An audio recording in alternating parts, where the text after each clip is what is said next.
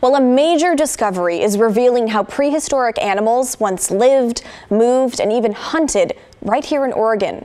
John Day Fossil Beds National Monument in Central Oregon is mostly known for its collection of intact fossils such as bones or teeth, but the recent findings belong to a different category.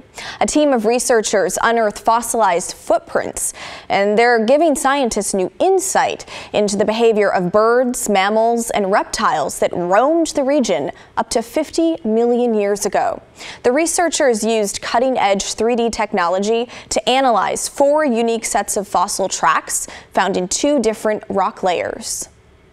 It's photogrammetry, so that methodology takes a bunch of photographs and stitches together a model from the photos.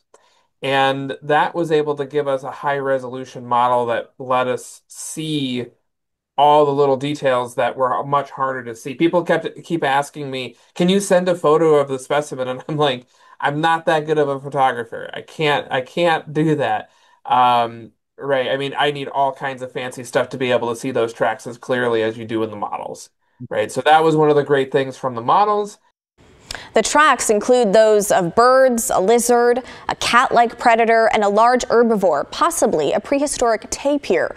The bird tracks found alongside invertebrate trails and beak marks suggest ancient shorebirds foraged in shallow waters, a behavior strikingly similar to how modern birds feed today.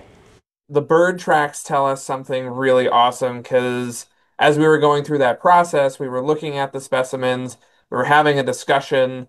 He came in to me and was like, "Oh, I think that these little, oval shapes are built like, they're raindrops." And I was like, "I don't know, that looks kind of weird." And we looked more into it and we're like, what if they're beak marks, right? From the bird of from the beak's bill, right?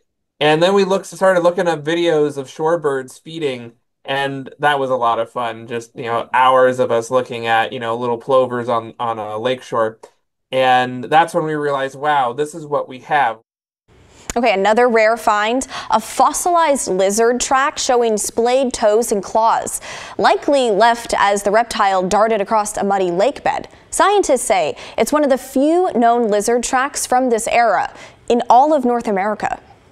What was also really interesting is the 3-toed ungulate track, the bird, and the lizard were all the first evidence of those groups of animals from those rock layers that we find them in. But perhaps most exciting is a set of large paw prints from 29 million years ago, likely left by a cat, a saber-toothed animal similar to a modern-day bobcat. Tracks from a large herbivore were also discovered. Those provide more clues about the diversity of species that once thrived in prehistoric Oregon, and they add critical behavioral context to an already rich fossil record at the monument.